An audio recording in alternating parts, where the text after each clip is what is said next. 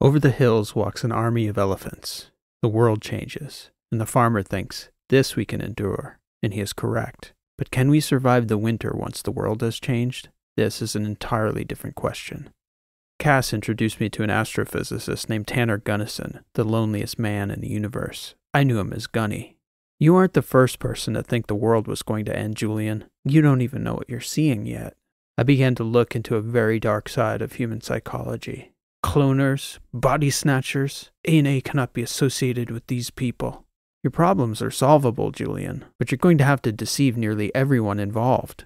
You're talking about leaving Earth. I hate the idea. I'd like to think that if we end up spreading out across the galaxy, it's not because we made our planet unlivable for humans. Find this and other great sci-fi shorts in ebook and audiobook formats at rowelit.com and click on the Sci-Fi Weeklies tab to explore.